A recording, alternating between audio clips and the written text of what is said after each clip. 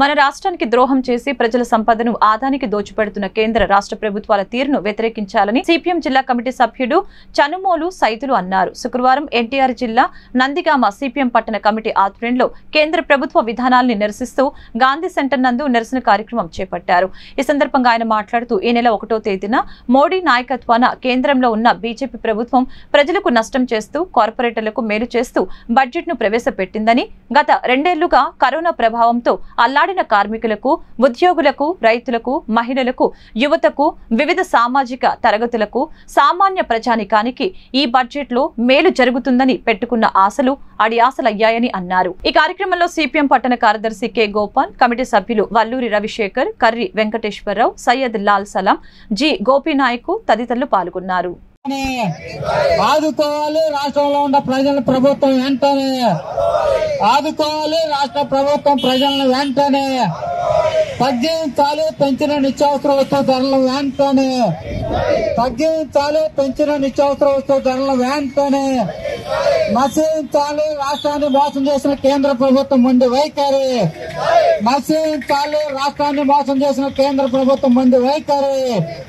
Down down BJP ప్రభుత్వం, down down BJP ప్రభుత్వం నశించాలి. రాష్ట్ర ప్రభుత్వాన్ని మోసం చేసిన కేంద్ర ప్రభుత్వం మొండి వైఖరి. సిపిఎం పార్టీ ఆధ్వర్యంలో దేశవ్యాప్తంగా కేంద్ర ప్రభుత్వ ప్రజా వ్యతిరేక విధానాల మీద నిరసన కార్యక్రమం తెలియజేస్తా ఉన్నాం.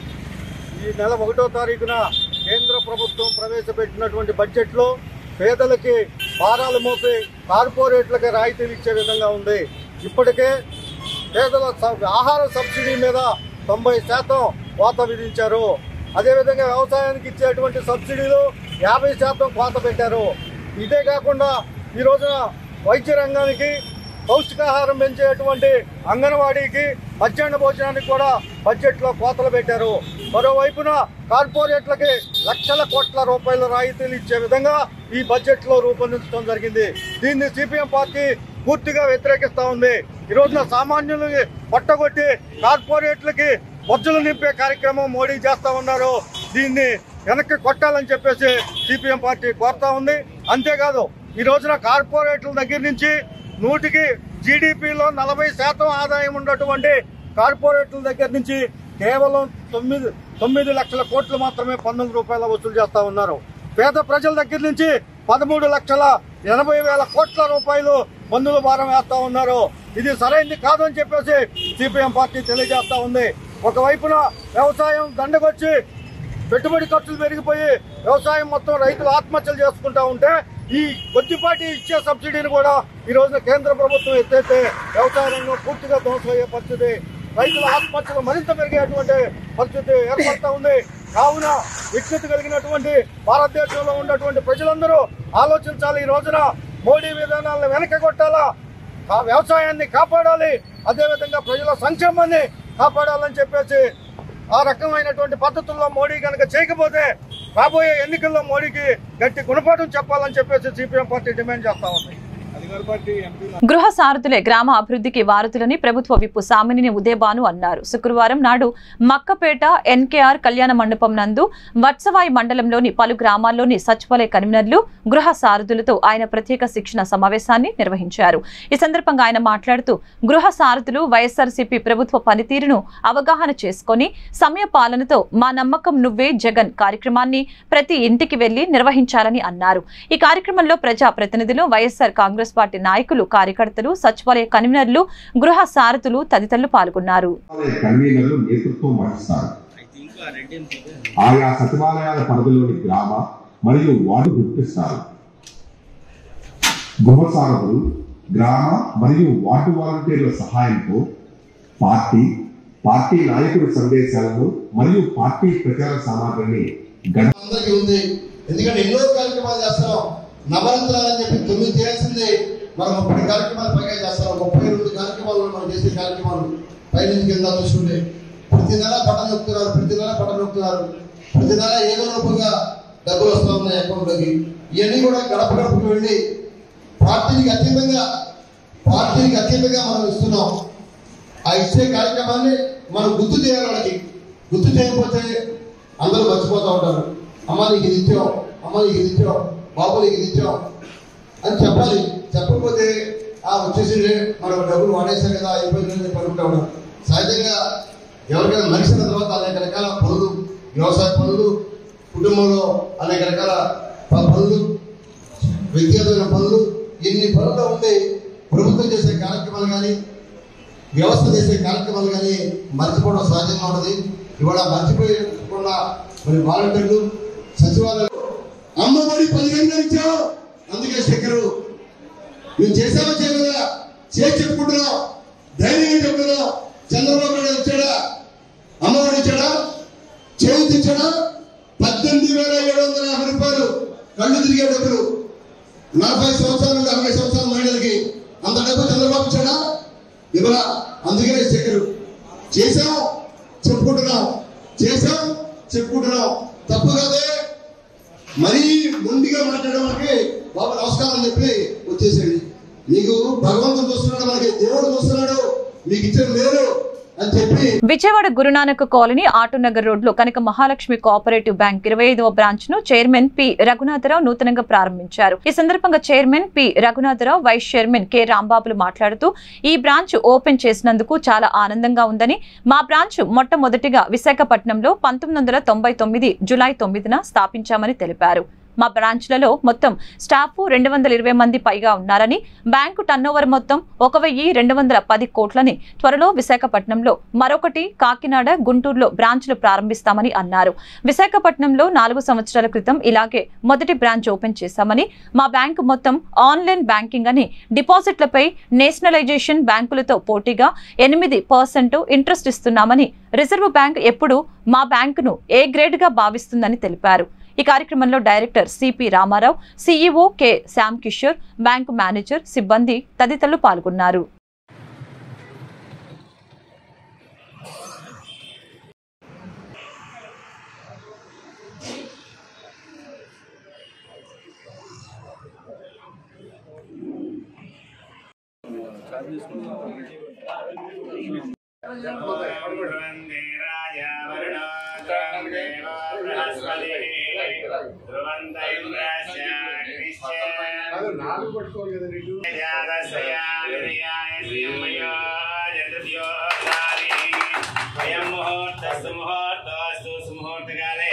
सूर्यादीना नवानां ग्रहाणां वचन्त अनुकूल्यता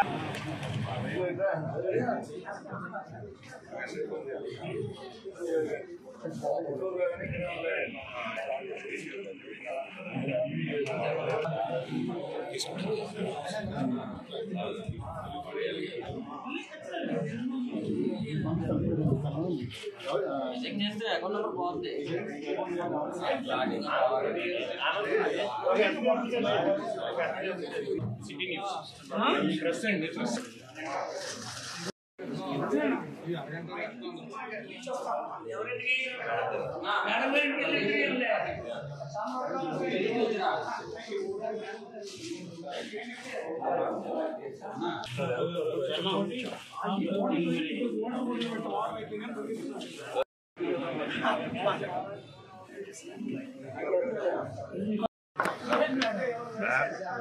కనక మహాలక్ష్మి కోఆపరేటివ్ బ్యాంక్.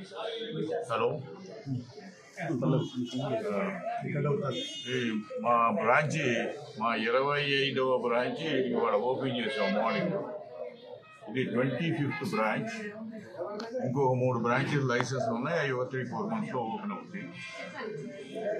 టోటల్ ఇది 1999 జూలై 9న విశాఖపట్నంలో ఓపెన్ అయింది. అప్పటి నుంచి ఇప్పటికీ branch turnover as of now branch turnover 1,210 కోట్లు. అంటే లోన్స్, డిపాజిట్స్ 2 కలిపి. దాంట్లో డిపాజిట్స్ 760 కోట్లు, లోన్స్ 450 కోట్లు. Branches, operating branches 24 already operate చేస్తున్నాయి. ఇవాళ ఒక ఓపెన్ అయింది 25. ఇంకో 3 లైసెన్స్ రెడీగా ఉన్నాయి. అవి 3-4 నెలల్లో ఇన్ఫ్రాస్ట్రక్చర్ చూసి బిల్డింగ్ ఓపెన్ చేస్తాం. తర్వాత టార్గెట్స్ అంటే ఇంకా టార్గెట్స్ ఉన్నాయి కానీ దాన్ని కరెక్ట్గా ఈ 3 బ్రాంచెస్ అయిపోయినాక ఓపెన్ చేసినాక నెక్స్ట్ టార్గెట్స్ ఏంటో చూద్దాం. ఇప్పుడు త్వరలో కాకినాడ ఒకటి వెంటనే ఓపెన్ చేద్దాం ఉన్నాం. దాంతోపాటు విశాఖపట్నం కూడా ఓపెన్ కావచ్చు. అంటే గుంటూరు చూడడానికి కొంచెం టైం పడుతుంది. బట్ ఈ బ్రాంచెస్ ఎక్స్పాన్షన్స్ ఉంటాయి. పోతే స్టాఫ్ 200 పైన ఉన్నారు, 220 దాదాపుగా ఉన్నారు. మరి రేట్ ఆఫ్ ఇంట్రెస్ట్ ఎలా ఉంటుంది sir? Rate of interest open చేయడం జరిగింది విశాఖపట్నం ఫస్ట్ బ్రాంచ్.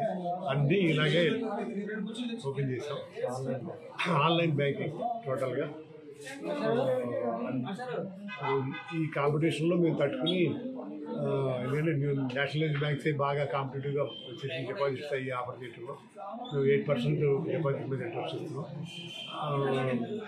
లోనింగ్ మీద కూడా అలాగే ప్రపోర్షనల్ పెంచితే అది ఆటోమేటిక్ పెంచాల్సి వస్తుంది. అది చెప్పాడు కాబట్టి చైర్మన్ గారు చెప్పినట్టుగా ఈ ఫ్లక్చుయేషన్స్ ఉంటాయి. ఇది తగ్గితే అది తగ్గుతుంది ఇంట్రెస్ట్, ఇది పెరిగితే అది పెరుగుతుంది. లోన్ మీద పెరిగితే ఇంట్రెస్ట్ మీద కూడా పెంచి ఇవ్వాల్సి వస్తుంది. కాబట్టి ఇలా చేసుకుంటే బాగా ఇప్పుడు వరకు A grade branch reserve bank దీంట్లో ఏ గ్రేడ్ బ్రాంచ్లో ఉన్నాం. పెట్టిన కాడి నుంచి dividend paying bank day 1 first year 9 monthsలోనే dividend pay చేసాము. కంటిన్యూస్గా ప్రతి సంవత్సరం మనం డివిడెండ్ పే చేస్తూనే ఉన్నాం. మినిమం రిజర్వ్ బ్యాంక్ కంట్రోల్ లేకపోతే 20% దాకా పే చేసేవాళ్ళం. రిజర్వ్ బ్యాంక్ కొంచెం తక్కువ పే చేయమంటే 12%, 15% డివిడెండే పే చేస్తాం షేర్ వాళ్ళకి.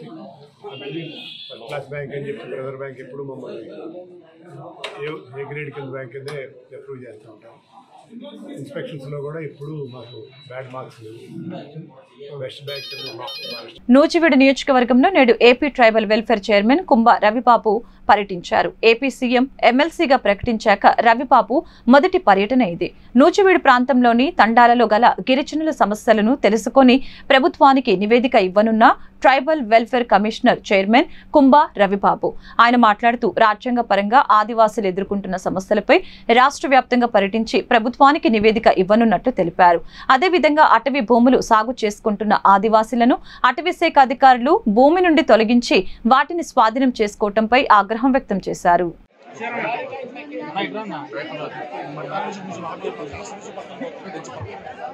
ఒక్కసారి పట్టాల గురించి ఆగండి తల్లి.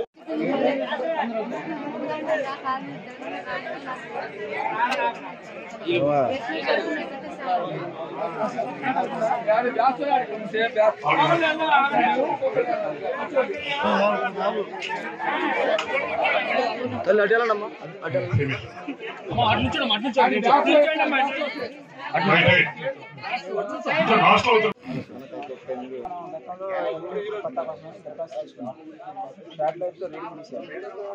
వాటిలో 82 మంది పట్టాలు ఇచ్చారు సార్.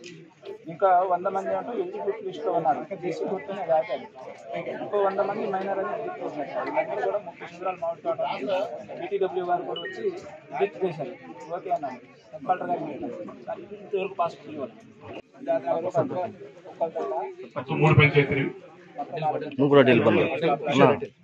అంటే వెంకటాయపాలెం పంచాయతీ నుంచి ఎస్టీ తండాలు 2 అయినాయి సార్. పంచాయతీ వెంకటాపురం పంచాయతీ సార్ గతంలో.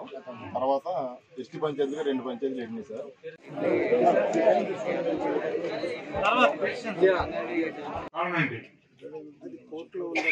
ఏంటి కోర్టు చెప్పండి, కోర్టు ఏంటి చెప్పండి. వేరే వాళ్ళు పట్టాన్ని క్లెయిమ్ చేస్తున్నారు సార్. మేమే ఫారెస్ట్ డిపార్ట్మెంట్ ఫారెస్ట్ ల్యాండ్ అని వెళ్ళాం సార్. ఫీల్డ్ ఎవరున్నారు? ఫీల్డ్ అయితే వీళ్ళే ఉన్నారు సార్. మరి వాట్ ద ప్రాబ్లం? 30 సంవత్సరాలు తోట సార్. అంటే ఇప్పుడు వేరే వాళ్ళు ఆ ఫీల్డ్ ఆ భూములు మాయ అని క్లెయిమ్ చేస్తున్నారు సార్. మేమేమో మాయ అని క్లెయిమ్ చేస్తున్నాం. అది forest settlement officer joint collector గారి కోర్టులో పబ్లిక్ అండి. ఎంతకాలం నుంచి?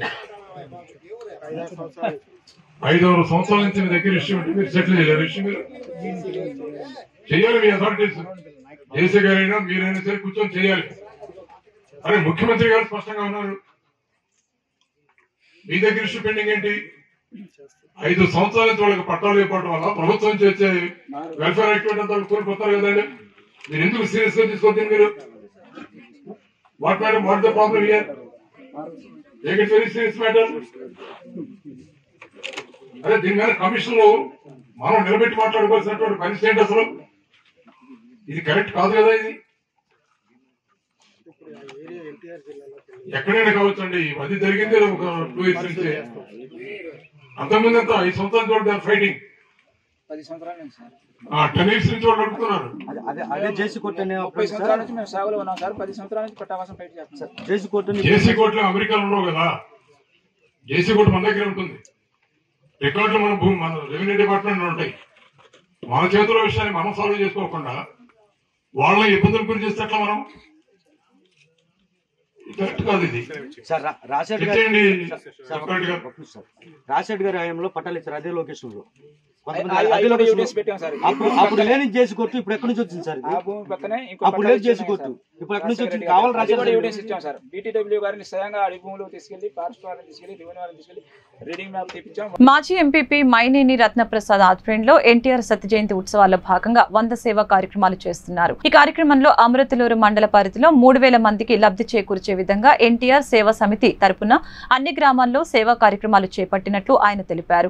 గ్రామానికి చెందిన క్రొత్తపల్లి హనుమంతరావు కమలాంబ దంపతుల జ్ఞాపకార్థం వారి కుటుంబ సభ్యులు ఆర్థిక సహకారంతో శుక్రవారం అమృతలూరు ఉత్తర దళితవాడ తెలుగు బాప్టిస్టు చర్చిలో జరిగిన కార్యక్రమంలో నాయ్ బ్రాహ్మణులకు కలిపి 60 మంది వృద్ధులకి గ్రామ పంచాయతీ వార్డు సభ్యులు ఆలూరు స్నేహలత, యాజల సుధీర్ల చేతుల మీదుగా దుప్పట్లు పంపిణీ చేశారు.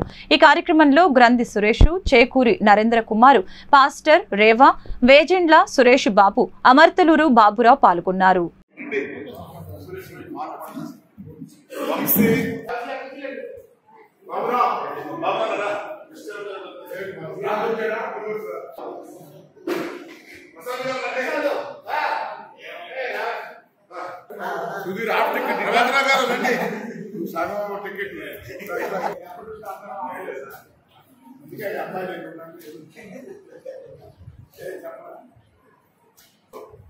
కొత్తపల్లి హనుమంతరావు గారు కమలాంబల గారి జ్ఞాపకార్థం మన దళిత వాళ్ళలో మరి ఉత్తర దక్షిణ పక్క దళిత వాళ్ళలోకి అట్లాగే బీసీ కాలనీకి 60 మందికి మరి దుప్పట్లు ఇవ్వడం జరుగుతుంది. ఇవన్నీ కూడా వృద్ధ మహిళలకి మరి పురుషులకి ఇది ఎన్టీఆర్ సేవా సమితి తరఫున మరి ఇవ్వటం జరుగుతుంది. దీనికి హనుమంతరావు గారు కమలాంబ గారి కుటుంబ సభ్యులు ఆర్థిక సహాయం చేశారు. మేము ఇటువంటి కార్యక్రమం ఈ గ్రామంలో అన్ని ప్రాంతాల్లో ఇచ్చాం. ఇది చివరిగా ఈ ప్రాంతంలో మరి ఈ కార్యక్రమం దుప్పట్లు ఇచ్చే కార్యక్రమం చేపట్టడం జరిగింది. ఈ విధంగా మరి ఈ సంవత్సరంలో 100 కార్యక్రమాలు చేయాలని మరి దాతల సహకారంతో అదే కార్యక్రమాలు చేస్తూ మరి దీనికి సహకరించిన దాతలకి ప్రత్యేకంగా కృతజ్ఞతలు తెలియజేసుకుంటూ ప్రతి ఒక్కరూ ఉన్నదానిలో పేదవాడికి ఎంతో కొంత పెట్టాలి. మరి ఆ విధంగానే ఎన్టీఆర్ మరి పేదలకి అనేక సంక్షేమ పథకాలు ముందుగా తీసుకొచ్చి పేదలకు సహాయం చేసిన మహానుభావుడు. ఆయన స్ఫూర్తితోనే రాజకీయాలకు అతీతంగా మరి మనం అందరూ కలుపుకుని మరి ఇటువంటి కార్యక్రమాలు చేపడుతుంటే వాటి అందరికీ కూడా సహకరిస్తున్న మా యొక్క మిత్ర బృందంకి ప్రత్యేక మరి ఈ దినాన మన ప్రియులు మైనేని రత్నప్రసాద్ గారు గౌరవ పెద్దలు వారి ఆధ్వర్యంలో హనుమంతరావు గారు కమలమ్మ కొత్తపల్లి వారి యొక్క జ్ఞాపకార్థం కార్యక్రమంలో సేవా పరిధి ఎన్టీఆర్ సేవా సమితి అనే నామకాలంలో ఎన్నో కార్యక్రమాలు చేస్తూ ఉన్నారు. మరి తెలుగు బ్యాప్టిస్ట్ ఉత్తరము దక్షిణం సంఘంలో ఉన్న వృద్ధుల విషయాల్లో చక్కని ప్రేమను ఆప్యాయతను వారు చూపి మరి మా సంఘ పెద్దలు అలాగే దక్షిణం సంఘ పెద్దలు ఇంకా నాయకులు ప్రసాదయ్య గారి వందనాలు శుభాలు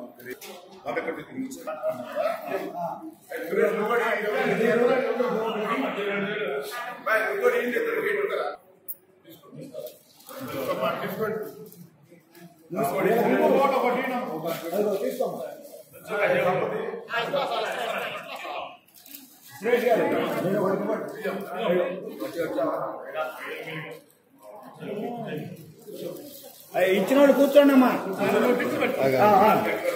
రైతు భరోసా కేంద్రాలలో రైతులు వేసిన వడ్లకి పూర్తి స్థాయిలో రైతులకు గిట్టుబాటు ధరతో ప్రభుత్వం సొమ్ము చెల్లించింది. దీనితో రైతులు ఈ రోజు Alluri ఆర్బీకేలో PACS chairman Monday Vijay Kumar ఆధ్వర్యంలో ముఖ్యమంత్రి జగన్మోహన్ రెడ్డి చిత్రపటానికి పాలాభిషేకం చేశారు. ఈ సందర్భంగా వారు మీడియాతో మాట్లాడారు. మరి రైతుల దగ్గర రైతులకి త్వరితగతిన మరి డబ్బులు రావడం అనే దానికి నిజంగా చాలా హర్షించదగిన విషయం. మన ఆర్బీకే ద్వారా సుమారుగా 4 కోట్లు రావటం మరి రైతులందరూ కూడా చాలా సంతోషంగా ఉండటానికి మరి గౌరవనీయులు పెద్దలు సీఎం గారికి మరియు స్థానిక శాసనసభ్యులు మాజీ డిప్యూటీ స్పీకర్ కోన రఘుపతి గారికి ప్రత్యేకంగా ధన్యవాదాలు తెలియజేస్తా ఉన్నాం. ఇప్పటి వరకు చూసాం, మరి ఇప్పుడే పాలాభిషేకం చేశారు మన రైతులందరూ కూడా. వాళ్ళందరూ కూడా స్వచ్ఛందంగా వచ్చి మరి జగన్మోహన్ రెడ్డి గారు ఎప్పటికీ ముఖ్యమంత్రిగా ఉండాల్సిందే, ఇలాంటి ముఖ్యమంత్రి మాకు ఎప్పటికీ కావాలని మరి ఇలాంటి మరి శాసనసభ్యులు మనకు అందుబాటులో ఉండటం నిజంగా మన అదృష్టం అని వాళ్ళు చెప్పుకుంటా ఉంటే నిజంగా చాలా సంతోషం అనిపిస్తూ ఉంది. మరి ఇంత స్వచ్ఛమైనటువంటి ఇంత విలువలు కలిగినటువంటి నాయకత్వంలో మేము కూడా పనిచేస్తున్నందుకు, మాకు కూడా భాగస్వామ్యం కల్పించినందుకు నిజంగా మాకు చాలా గర్వంగా ఉందని, మరి ఇలాంటి ప్రభుత్వం ఎప్పటికీ నిలవాలని మనసావాచ కోరుకుంటూ, మరి ముఖ్యమంత్రిగా జగన్మోహన్ రెడ్డి గారు, మరి ఇక్కడ శాసనసభ్యులుగా మరి కోన రఘుపతి గారు ఉన్నంత వరకు ఇక్కడ రైతులకి ఎంత మాత్రం మరి నష్టం జరగదు అని చెప్పడంలో ఎంత మాత్రం సంకోచించట్లేదు. మరి ఈ ఆర్బీకే ద్వారా మరి సుమారుగా 18,744 క్వింటాలు మరి ప్రొక్యూర్ చేయడం జరిగింది. మరి దీనికి 4 కోట్లు సుమారుగా డబ్బులు రావడం జరిగింది. అలాగే సుమారుగా 257 మంది రైతులు మరి ఇక్కడ రైతులకు ప్రొక్యూర్ చేయడం జరిగింది. అందరూ రైతులు కొంతమందికి 5 రోజుల్లోనే పండి సంతోషం వ్యక్తం చేస్తూ ఉంటే, ఒక్క రోజులో పడిన వాళ్ళు కూడా ఉన్నారు. ఇది చాలా సంతోషం చెప్తా ఉంటే మాకు కూడా ఆనందంగా ఉంది. పోతే మరి ఈ ప్రాంతంలో ఉన్న రైతులకి మరి ఇన్పుట్ సబ్సిడీ కానివ్వండి, రైతు భరోసా కానివ్వండి, కౌలు రైతులకి మరి రైతు భరోసా కౌలు రైతులకు కూడా రావటం అనేది, మరి కౌలు రైతులకి ఇన్పుట్ సబ్సిడీ